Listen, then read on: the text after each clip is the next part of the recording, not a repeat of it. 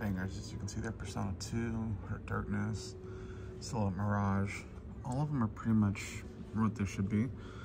But Legend of Dragoon Missing Manual for 30 is actually a really good deal, as disc only goes for around 40. I'm gonna look around and see if anything else is a deal or anything else worth showing. Stay tuned, guys. Alright guys, it is absolutely pouring outside. But in there, I had her bring me the Legend of Legaia and the Legend of Dragoon. Well, not bring them to me, unlock it. They are as is, and they both have one scratch on them each that I'm really concerned about, so I did pass. They are pretty good deals, but as is and untested and having that mark, it's not worth the risk, honestly. Legaia is like 75 right now, complete. So for 50, it would have been a good deal if it was clean. Dragoon, it is going for around 80, it looked like, recently. And just Miss Mania, I'm sure I still could have got 50 or 60, but they both may work, and there's a good chance they work. It just wasn't worth the risk to me. I did end up picking up Midnight Club LA Remix for $10. It goes anywhere from 25 to 30, so it's complete and in pretty good shape, so figured it was worth the risk there. They also had a bunch of Goosebumps I didn't have, but the other day finding them at 50 cents a piece made me really not want to pay $2 a piece, so I'm going to mull that one over. But I am getting pretty close, I feel like, to completing my Goosebumps collection, so I may come back and get those, so stay tuned, guys. Alright, guys, today's flea market was pretty interesting.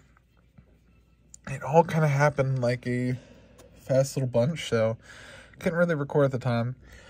First walked out there, and a guy was holding Mortal Kombat 2.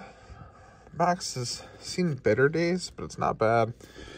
The guy was looking at this and a couple other items, and they offered it to him for 20 bucks, and he put it down. Mortal Kombat 2 card only is worth 20 bucks, so definitely picked that up. He had other stuff. I was waiting on prices. We tried to negotiate and just couldn't get deals. He was right on the cusp of good deals, but wouldn't work with me enough, so all I got was that. Nothing else was too special that he had either. And then I picked up all this stuff for 35. He was initially asking $2 a piece on the Goosebumps and $1 a piece on VHS. Picked up a ton of Goosebumps I didn't have. Most of them are in pretty clean shape. As clean as you find for Goosebumps most of the time. So pretty excited there. And I still don't know what I'm really looking at when I'm looking for VHS. This is the stuff I grabbed. There was other people there grabbing stuff. And there's a big table filled with them. So, I don't know.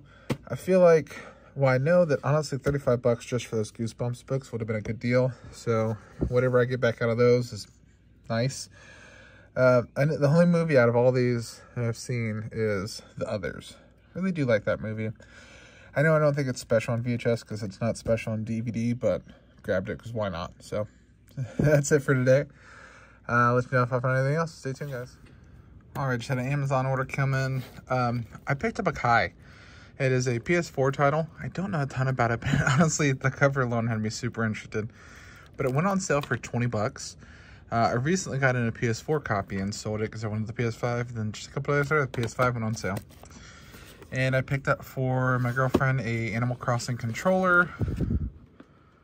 Do you know it opened up too so you can see it? That's sick.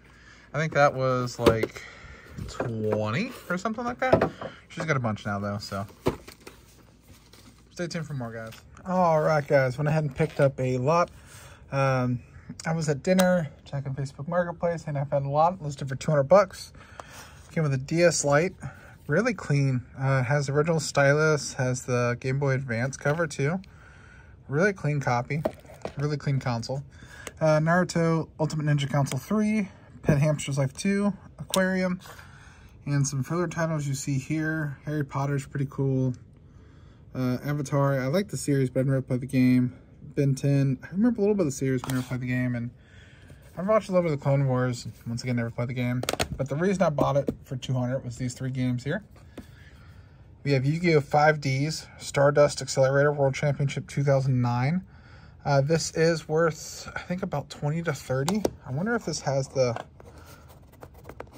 I'll check in a minute. See if it has the cards inside it. They have Kirby Superstar Ultra. This is complete. In a really good shape. And the main reason I picked it up was Pokemon Black 2.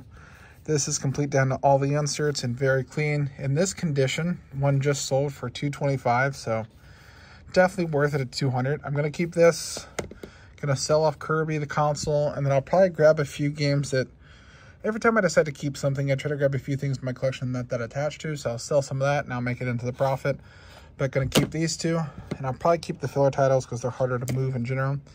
I'll lot this together for 75, 80 bucks. Sell this, and then grab some other stuff to offset the rest of the cost. But really excited to pick up that Pokemon 2, Black 2. So not a bad deal at all. Stay tuned.